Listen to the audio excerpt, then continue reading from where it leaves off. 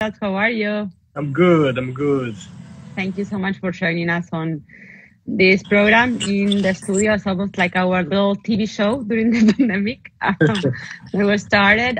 We're very happy to be able to talk to artists and to be able to, in this case, talk to you and hear about how you are doing and your work. I see that you are in a natural space. I have plants on my back, but yeah, it's actually the window. I'm in Recife at home, and thank you very much for the invitation. To thank you. A little bit at this moment. Yeah. We're very happy to be able to discuss a little bit about your work. So just a few words about Jonathas for anybody in the audience that might not know him.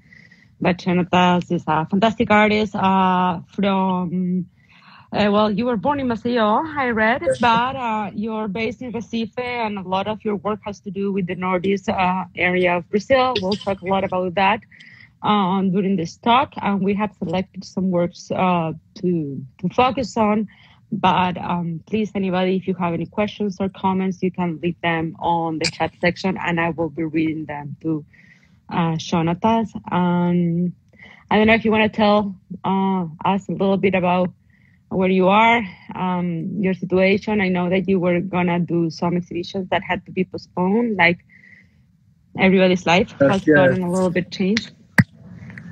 Yes, that's it. Like, it's a tough moment for everyone, right? And I'm working on a few shows, and of course they were postponed.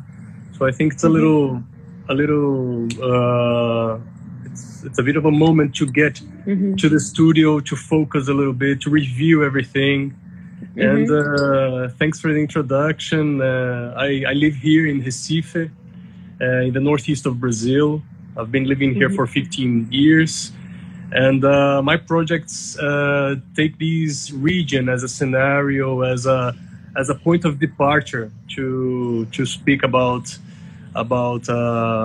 relations in general, and power relations, the borderline between fiction and non-fiction. And I work a lot with videos and also installations with photography.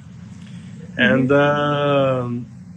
I think this combination of the local being, of the works being in the same time local, as an excuse to reach universal issues. For me, it's been very nice way to approach other audiences abroad, to get closer in conversation to some debates that are everywhere. No, we are living a crisis, and I think this definitely changes the perspective on how we are perceiving the world, and also everyone's, I think, will have to review and start responding differently in the projects. No, absolutely. And going back to the northeast of Brazil, that appears so much, is like you said, the scenario of your work. You put it very beautifully in an interview that I watched online that you gave in the past about, your work with, besides the obvious fact that this is like your personal scenario, this is where you've been living for the last 15 years, where your life happens, but also it's a very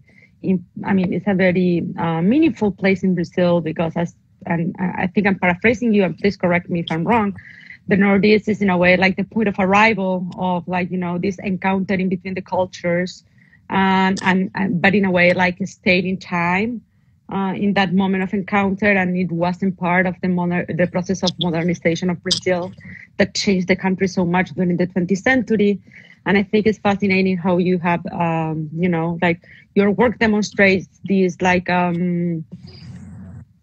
this character and this like whole region that has all this huge historical significance, but that has been like socially, economically left to the side. And in that of Brazil as a country.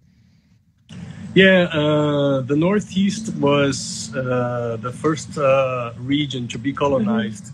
So it has the marks, the scars of this process of the Portuguese colonizer, the whole slavery coming from Africa, first for the sugarcane cycles, then later on the economical axis goes to the south with the coffee, the mining, and the industry. And so for these young Brazil, somehow the Northeast has the history, has this heritage, but the deep marks of being in the same time a periphery within Brazil. So the complexity of these zone, for me, I was born here, so for me it's very natural to feel comfortable and to take these landscape and these relations to try situations, sometimes in video, sometimes managing documents. So the Northeast became this point of departure. I've experienced working in other places. I've been traveling a lot. Some art residencies made me also experiment working somewhere else, like in Amman, in Jordan. And it's been interesting, but sometimes even the similarities, the possible parallels make me somehow create a comfortable environment to create the projects, no? Absolutely. Yeah. So that's a little bit of what is it like to be living here still and producing these projects. I think showing them abroad, somehow I always relate to people's ideas on what is a tropical zone, a tropical Brazil like. Yeah. So addressing issues on architecture, modern architecture, post-colonialism, I'm always dealing with what's the imagery of these audience on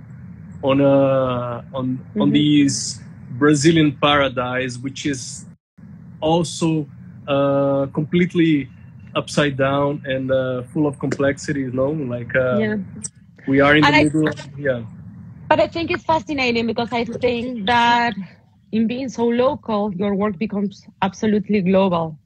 Because, I mean, Recife could be, it is a specific place with a very specific history, but it can also perfectly like work as a metaphor for so many other tropical areas, especially tropical areas, but so many other areas in the world, so many other post-colonial territories, so many other like spaces that depend on like visitors' economy. You know, there's a lot of like curators and artists doing research about that in the Caribbean.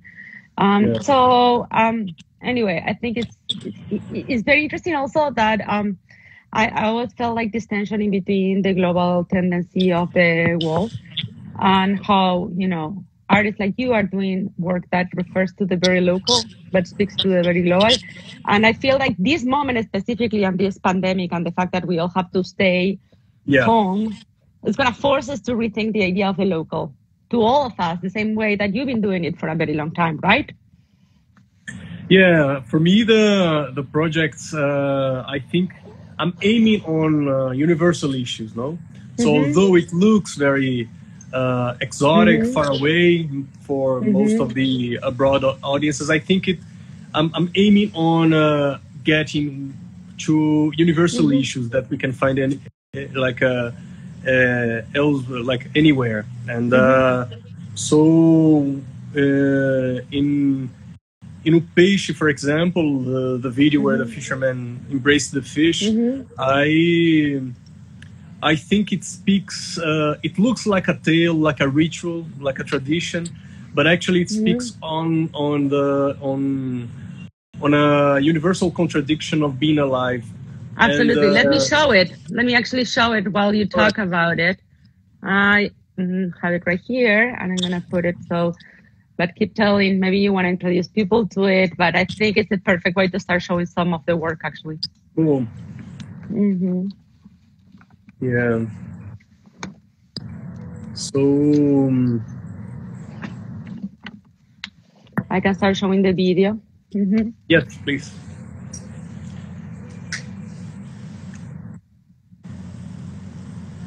All right.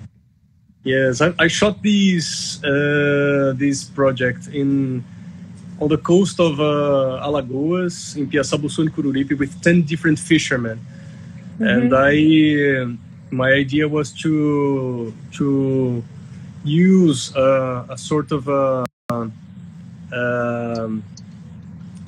ethnographical photography to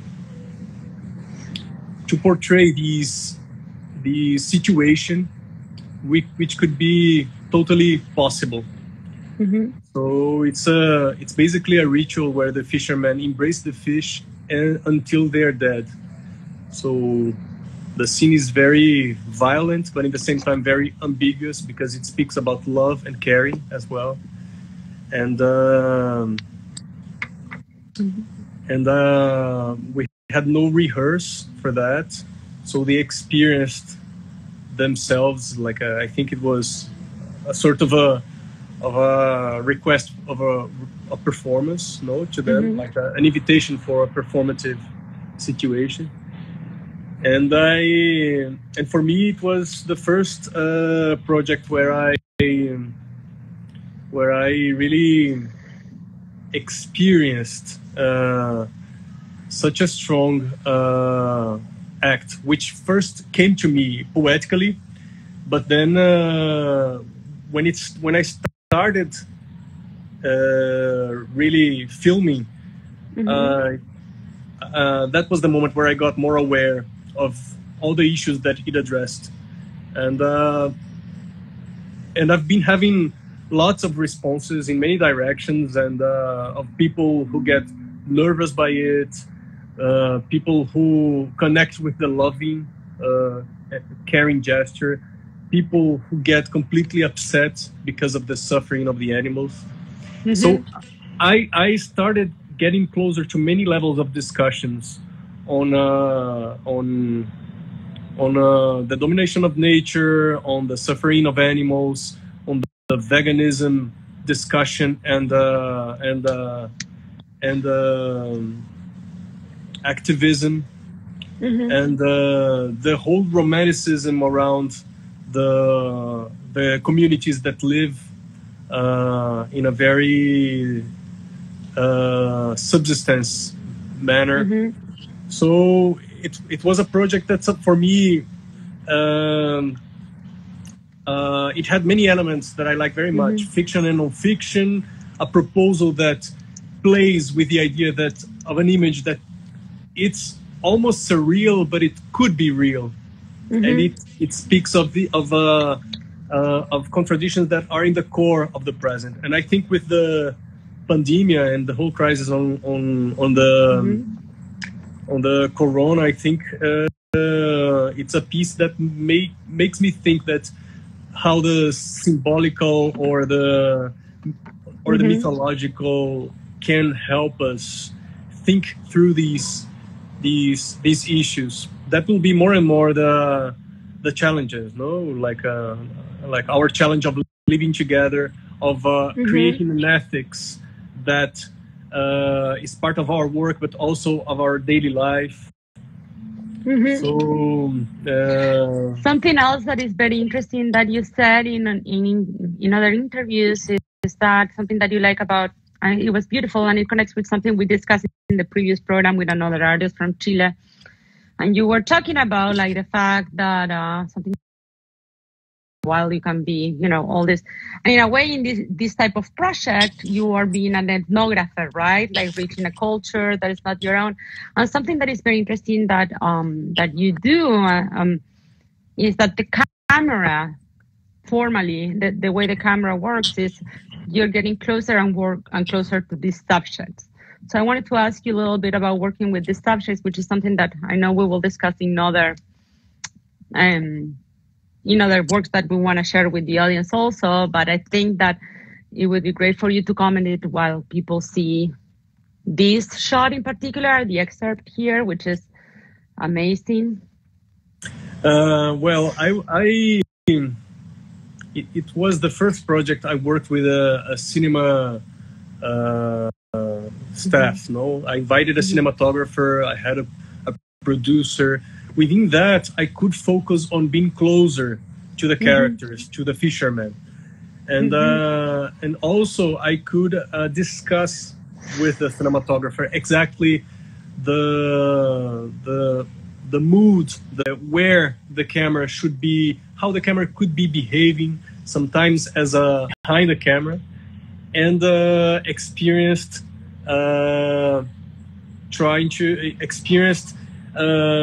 being closer to the one being filmed, and also having this other agent, the cinematographer.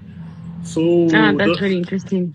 The eroticism here also plays a very a key role, no? So absolutely. In the same time, the camera is devouring the man. The fisherman, is devouring the fish. So there is a double game which plays a metaphor of these ethnographical study, which also tends to devour and to consume the subject while exoticizing and so on. So this complex game of where exoticization is part of the devouring process. I think here it's something that the photography of the film helped me engage this feeling, you know. And also the way that you chose to exhibit it, because if people can see in this image, I mean, this is like the human scale. So the project is exhibited in even a little bit larger than human scale. So it's amazing. You somehow feel like you are on that boat with the fishermen. And I think that that's super interesting. Nice. But I want to make sure that we have time to talk about other projects also. I mean, let's show a few of the photos. One last comment about this, but which in a way is the most important one, and is the reason why you suggested very smartly to start talking with this work, is that these works take a whole other relevance now that we cannot hug, right? That we cannot hug our friends, we cannot hug our family members, that we cannot touch each other, and touching is essentially gonna become like a luxury. I mean, I don't know how the world is gonna change, right?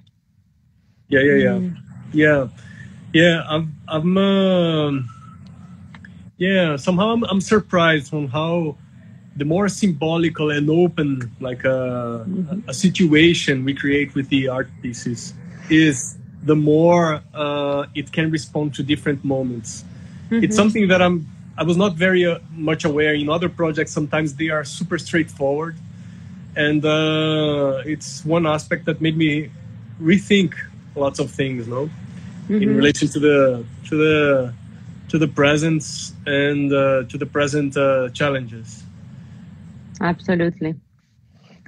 Okay, so if you like, we can go to the caravana.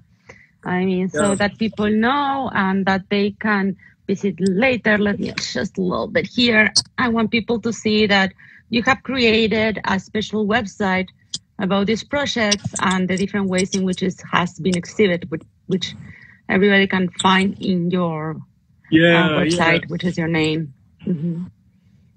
Caravana, it's one exhibition that I had a chance to work on with a team of collaborators that I gathered 12 of my projects in a sort of caravan to the countryside of Pernambuco. It was actually 3 shows. One of them had just opened right before the quarantine started, so it's on but not being visited. And it was a great opportunity of seeing many of my projects together. And they are all of them from the past 13 years where I've been producing. And it has a total educational pedagogical approach. So it's mainly directed to schools and programs of adult illiteracy. So I had the facade of this museum, because there is a whole a whole situation I created with this original museum called Museu do Homem do Nordeste, which exists here in Recife, and it's an anthropological museum. And I borrowed the name and started creating posters with the same title of this museum, and this started for me. Show them. It started becoming a sort of a name that as if my projects could all be a second museum to these original ones, and the whole thing plays with the sexism around the title. So Museu do Homem do Nordeste becomes, I take it strictly as if it was a museum of the masculinity. So I start photographing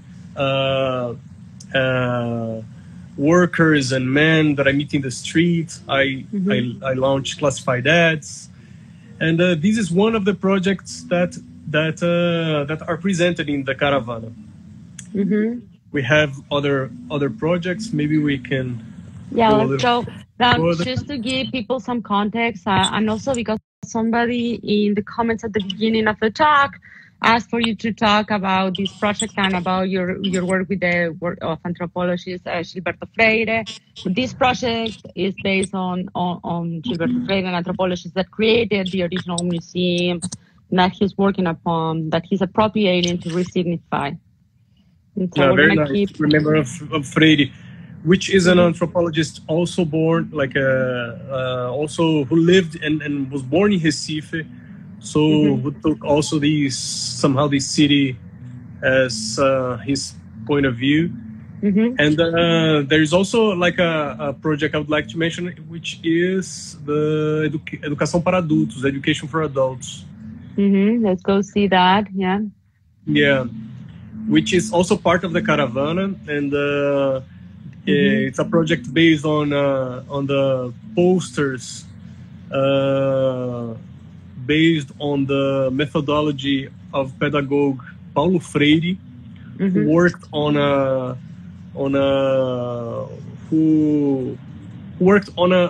an idea, radical idea of pedagogy connected to liberation, to social conscience. So it was a fascinating experimental methodology based on posters. These are not the original ones. My work combines the original ones from the 70s, because was a publishing house here who did posters based on that, and I started with them. They were used by my mother as a pedagogue, and your mom was a teacher. Yeah, Nice.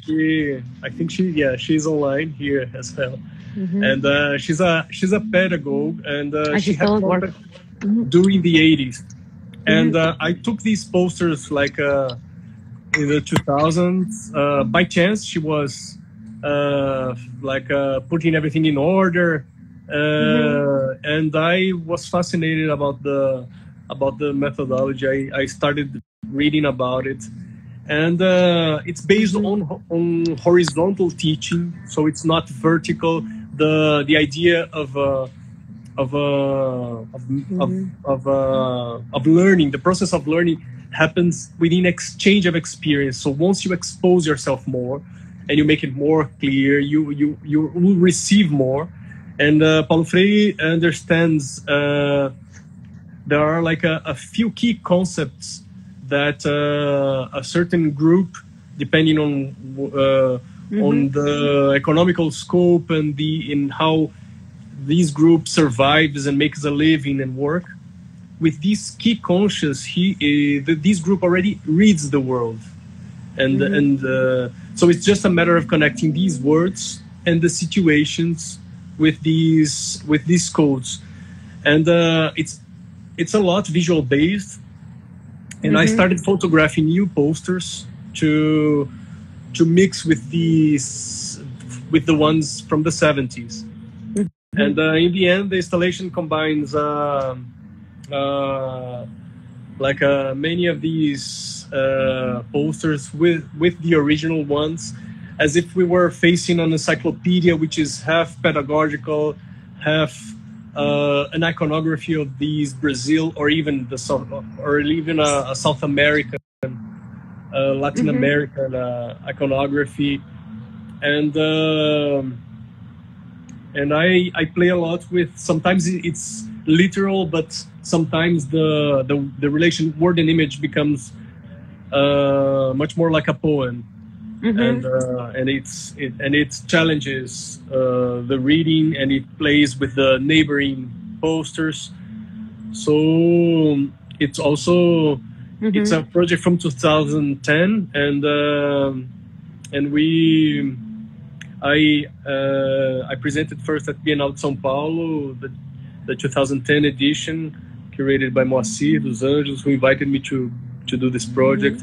And it's something that, looking back to that, I feel it's also a project that speaks of these challenge on education, on the abyss of social differences here in Brazil. Yeah, and it's also very universal, like we said at the beginning, like you were saying, because it's a work that is also talking about. It's also a project that is talking about the idea of. It's also a project that is talking about the idea of the universal. Yes, and this figure, Paulo Freire, also is a very interesting pedagogue from Recife, and he could he wrote this book, Pedagogy of the Oppressed, and which was translated like to many languages. So he's super well known, and his ideas are completely strong up till now. And within these the new fascism waves that we're having here in the government, and he became like a symbol of something that that the right wing should started to banish, which is very frightening and interesting to observe, you know. Absolutely. Okay, so let's comment on the next project, which in a way connects to what you were just saying. It's in a way the perfect continuation. You want to say a little bit about O Levante, the uprising? Yeah, this was 2012. This project is called O Levante, the uprising, and it's based on this horse race that I organized with a bunch of friends who were close together at that point. And I think before we show a little bit of the video, it's nice to mention that the local law from Recife is prohibits the presence of horses and carts in the city. And but they are super part of the town. We can see them going around, people moving goods here and there, and I was fascinated back then to imagine that was part of the sound landscape, the cultural landscape of that region. It's an echo of the rurality, and there was a point where they were working on a law that authorized them to be removed to the countryside. And then I imagined this delirious situation of these if they were invisible to the citizens and to the official gaze of the city, what if they were all together by a chance? So that's how it started. I worked on the pyramid to shoot a film that had a scene of a horse race, and then to the carters I announced a horse race where prizes would be given and a film would be shot. And that's a little bit of the story behind this project. One little comment, which might be very obvious, but I think it's important, especially for maybe anybody watching in the US, is that horse transportation is super important in like humble areas of South America, all over South America. It's the same thing in Argentina, where I came from, because it allows, like a lot of people live off like collecting cardboard or recycling items, and they use the horses and the horse car and the carts to transport these materials, or to transport like agricultural goods from like like a small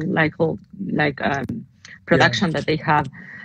So the prohibition of animal transportation in the cities is usually a very conservative ruling that many cities have, and there are reasons for it also. But it also has to do with a very oppressive system of economy and transportation of goods in the area. So we can see the video whenever you tell me, or we can see the photo. Yeah, no, we could take a look a little bit of the video, and I think it was super. I don't know how to describe, but one of the most hardcore things in terms of projects that I've experienced, because it was outdoors. It was an open call, so I had no idea if people could come or not. In the end, around 200 people showed up. They got late a lot, and I had like a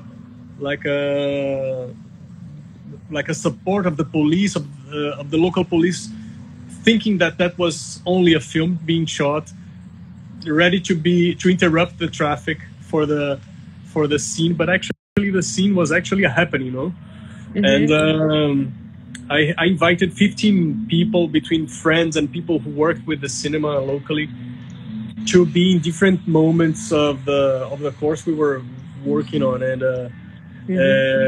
and all these takes were done in different perspectives by these amazing group of filmmakers that were collaborating to this project.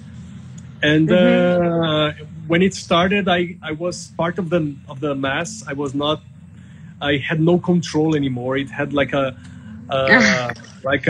That's beautiful. like a force by its own, and I was only one single person that provoked within a group of people, but in the end that took an existence by itself.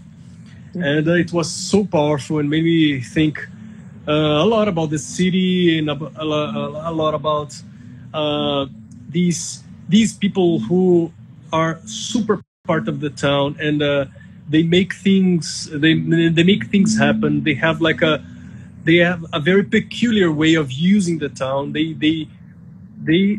depend on that for work, and they are completely ignored by the official government and the official gaze, who thinks that they are only chaos for traffic.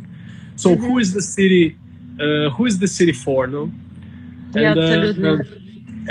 So the uprising is also to take these limitations and the disadvantages on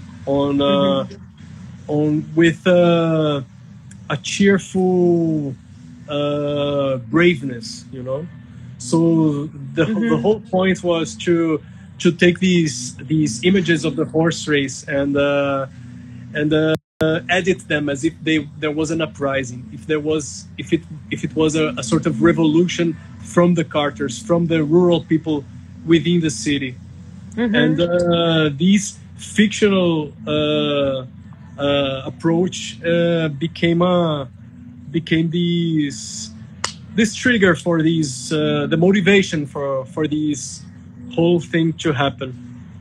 We have a comment here, a very beautiful one, that says that the human component in this work is amazing, and they make a comment about the facial expressions of the people in this video. I don't know if you see, for example, here, that the participants are super excited, and what this person is commenting, Sylvia, is saying that they thought they were on the Olympics, which I think is beautiful, and I agree. I think something beautiful is that, that the excitement that this probably created. No, I think it's No, it's a very nice comment because it was definitely really emotional. Like, and I had a bunch of friends together with me. We were so involved, and in a very crazy, poetically, and even naive way, because we were all so convinced that that was like powerful to have those people going around in the city, that I didn't even imagine that it could go wrong, no? But when it got closer, it could be a chaos, no? And and I remember like almost not sleeping in that day when it finally happened, and we could have accidents, we could have so many things happen, and then it went well. It was so energetic, so sparky, you know. It was something that, it's almost 10 years already, but it's something that I'm glad you didn't thought about it. I feel like when you think too much about the risks, we all tend to not do things, especially from the institutional side. So I'm glad that we're a little bit unconscious. It's part of the recipe for a great project. All right. So I don't know. I mean, everybody's talking about how much they love this project. So nice. I see many friends. Here you are. Here is Jonathas. Yes. Yes. Pretty Do you work with community organizations or activists when you try to reach to this type of participants, or? Well, it really depends, you know. It became frequent that my projects relate to communities or to certain groups, and then throughout the course of these projects, I've experienced many levels of engagement and involvement, and some of them are started by this initial spark, sometimes an observation, sometimes a situation, but more recently I've tried other ways of collaborating to some projects. No, like recently I've worked with a community of deaf people in the Sertão, in the dry area of the Northeast, and they created their own language. Yeah, maybe we could talk about it. It was part of the commission by the MCA show, and even the curator José Esparza is watching us here. Yeah, hello, José. And it was a collaboration with this community of this little village called Várzea Queimada. He invited me to go there, and they developed a work on weaving baskets with this group of women. And he told me, look, these group of people are amazing. They created these sign language here, and it's fascinating. And when I got to meet them, they were brilliant because everything was so mimetical and so theatrical, and they accepted, and they were happy with the idea that a project could be closer and depict their stories, their way of living. So basically, the project is a beginning of a catalog of these gestures, of these lexicon, through these invented ways of these communities speaking, and of course, I borrowed the intimacy that Marcelo and the Instituto A Gente Transforma have the whole liability that these people have on their work. So I could arrive and start right off with this warmth, which is so important when you do a project like that. And so Marcelo is also watching us. He's my boyfriend here, and I'm always thankful for having this chance of getting so closer to people, which is another way of experiencing the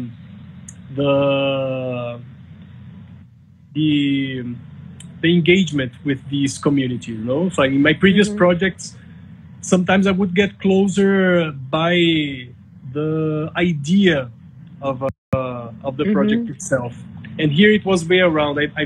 I met the people, then I realized what could come out of that, which is a very nice way to experience that. And, do you want to? I think, that gets even more exacerbated, and maybe we can talk about the last project that we brought to the table formally in our list, and in our list of works to discuss, which is Hangers of Resistance. Yes, this is also an image of the show at the MCA, and also following the tours and the missions of the Instituto Gente Transforma. They work with a group of indigenous women from the Kayapó ethnicity in South Pará, in the Amazon.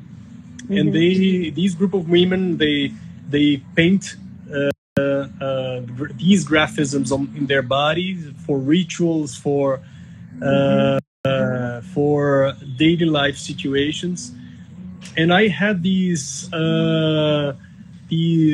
maps, which were historical maps of their own territory, marked by law. And I proposed that they would paint on the map. So it's a sort of a clash of drawings.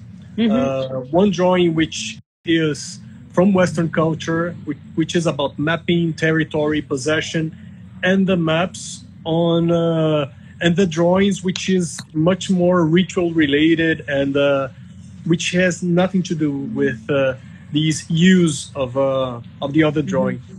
And within doing so, these group of women they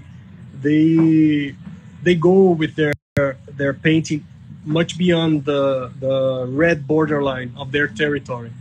And so the whole point is that they, for their culture, the ones who performed each one of those paintings, they're not the whole community, which is very interesting. So the idea of the individual and collective is pretty much peculiar, and I think it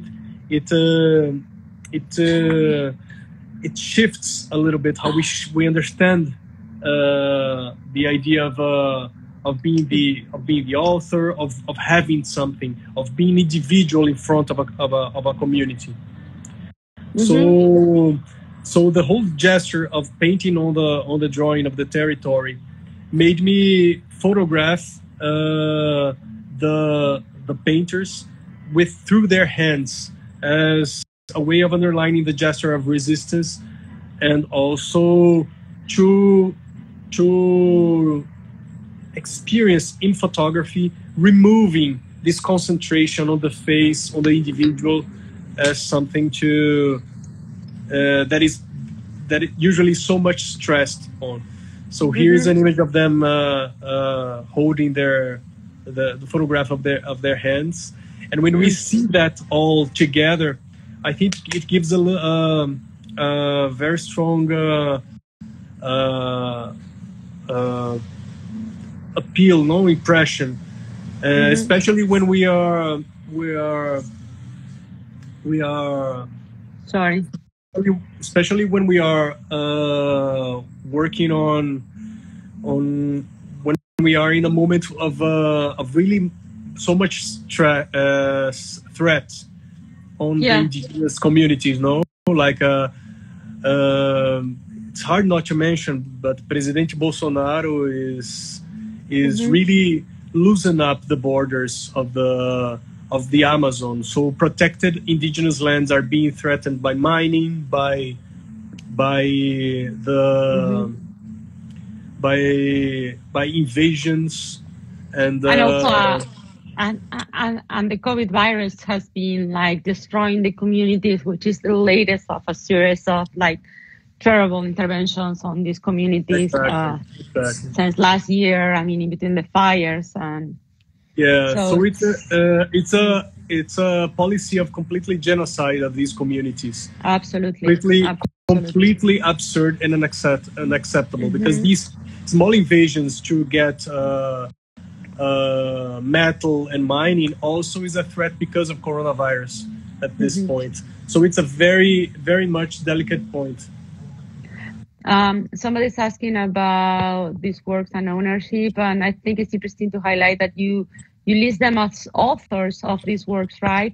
They appear as, let me find it, but I just saw it on the website, that you list them as the painters, right? So in a way, they are the co-authors of this project, right?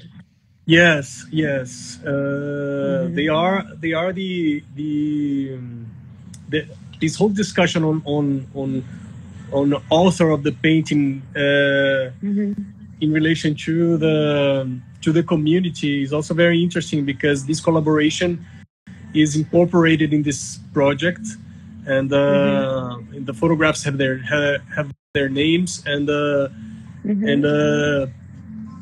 also 1/3 of the eventual sales will go back to the community, which in this moment would be really nice because of what they're going through as well. Absolutely, and it's very important. I think it's important to highlight that.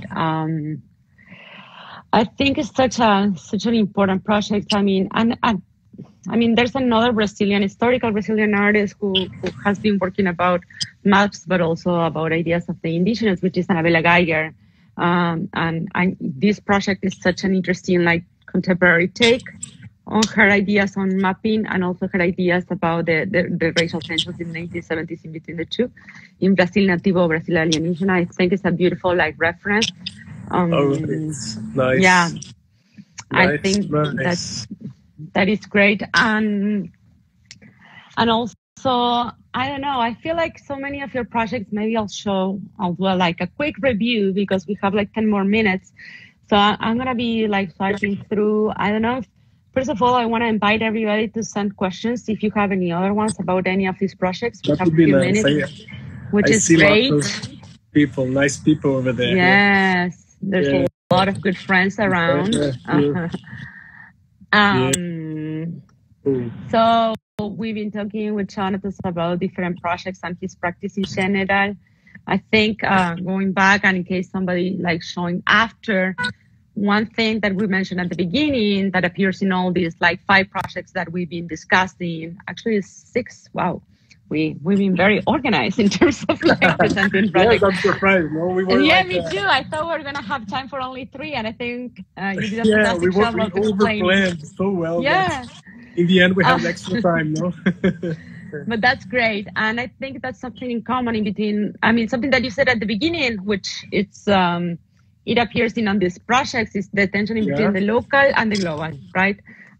Which, I mean, how your work, it takes something very local and like very local traditions of the history of Brazil, and specifically of northeastern Brazil, which is where you live, and the scenario of your life and your works, but at the same time to discuss very universal topics.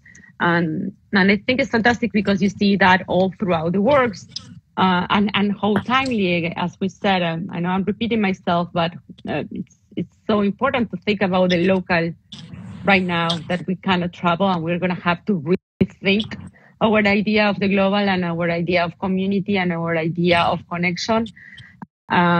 This whole pandemic is forcing us to also rethink how we connect with these others that are among us.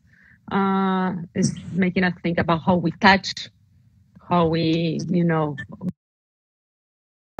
either in this piece, the connection to nature and the touching of others, in patient, then the community component of it would your be project. nice to go back. Yes, maybe it would be nice also to check these images of the caravan.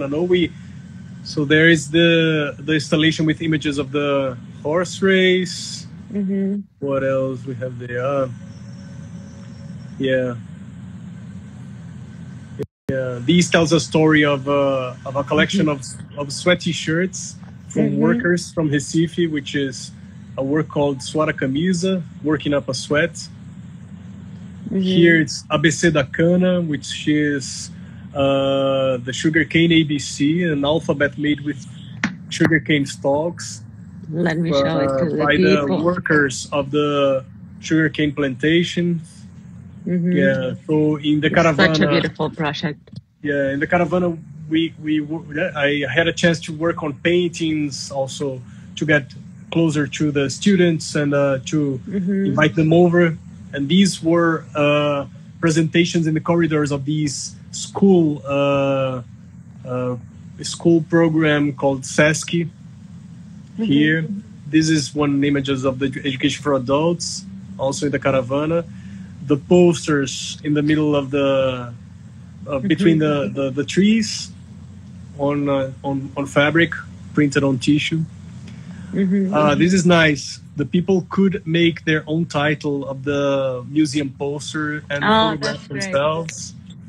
So it was, people would put their names, their profession, and they would post on Instagram, and I could follow a little bit. And these has been very nice as well. Can I ask you something?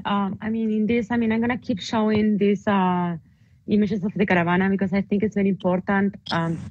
And this might sound like an obvious question, but I would love to hear your personal opinion.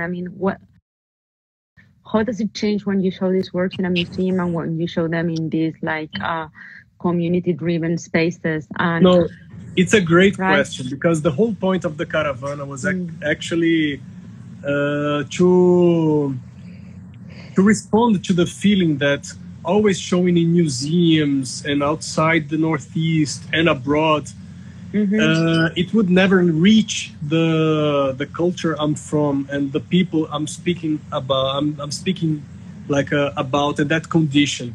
So it's been very intense and emotional to see those people who are part of illiterate programs for education, to see those works and to talk to them a little bit during the opening, during the installation days. It has another flavor, and I think it goes back to me as an experience. It makes me think why I choose these themes to speak about, why these things are part of my history, but also fascinate me as a task, as an artistic task to I don't know, to keep going, to take this along. And also it makes us rethink what these works, who these works speak about and who these works speak to. When you are showing them in a museum, they also have a very important social mission, because they're not only talking to the curators of the art world, but they're also talking to the community, to other communities that, as we said before, they might not understand the local, but they understand the very universal aspects of the practice. The art and museums, they can be very much elitistic, and the art world is a lot, can be very much at an intellectual discussion level, and I think it can be much more than that. When we speak of educational pedagogical purposes, it's not only within the museum, but when it goes to the streets, to the schools, when it goes to books, when it's more democratical. And I think it's, for me, it annoyed a little bit within time that it felt I had to do this move a little bit as well. So I proposed to this Brazilian fund, to Fulcultura, which is a local fund, especially for that. And it was a very nice experience to me. I think it makes total sense to combine all projects and make them circulate. And the SESC program in Brazil is also plays a very important role on that. I think this is super important. We only have a few more minutes, and Right. I want to. Celia made a question, which I think in a way you already just answered, which is, how do you see Brazil in a Latin American context of art production? I mean, I think that in a way, if you allow me, I mean, please add anything to this, but also to start synthesizing. I mean, it's so fantastic to be able to see, the local and the international elements of this. And I feel like, especially for anybody from the Americas, I mean, I say this as an Argentine, and I wonder if somebody from Central America would feel the same, that these projects, and especially this type of display that you do in Caravana, speaks so much to the community aspect and the way that art is shown in our community. Yeah, right? That's true. Yeah. Brazil, Sorry. No, Latin America and Brazil, there is always a huge lack of museums that have solid budgets to take along long-term programs. Brazil, especially in São Paulo, has a scene of collectors, of museums which are more solid, which sustains the art scene, the Brazilian art scene. But the whole Latin American competition, I imagine there is always a struggle on this continuity, on this experimentation of new young artists to find ways of to develop their careers and their points of views. I mean, fortunately, it's a moment where outside these countries, there is a beginning of a Latin American attention more and more. And I want to make sure we have 2 more minutes left, but I want to make sure I show again this beautiful image, which I feel like it's important now.